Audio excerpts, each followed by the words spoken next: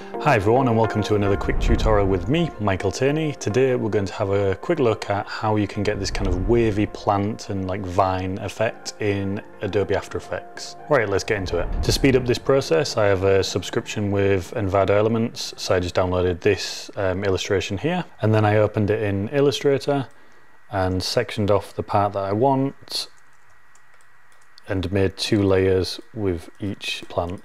Then go to File and Save As. Next we'll jump into Adobe After Effects and we'll go right click here, Import File, or Control and I is a shortcut. Select our layered vector and then go down to here, Import Composition and Retain Layer Sizes.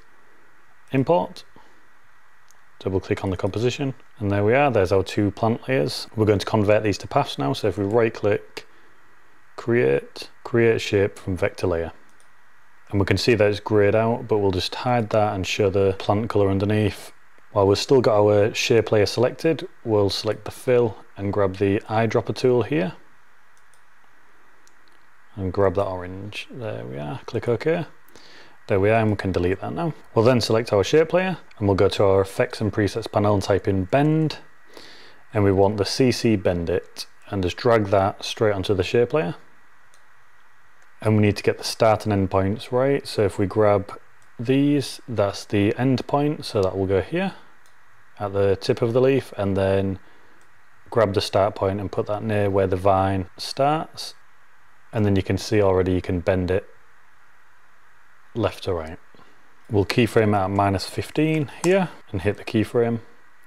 If we hit U to bring up the keyframes here and go to like 1.5 seconds, we'll do 15 plus. So now we've got this. And then if we select both of the keyframes, right click, Keyframe Assistant, Easy Ease, or F9 is the shortcut. And then we'll hold Alt and click on the stopwatch.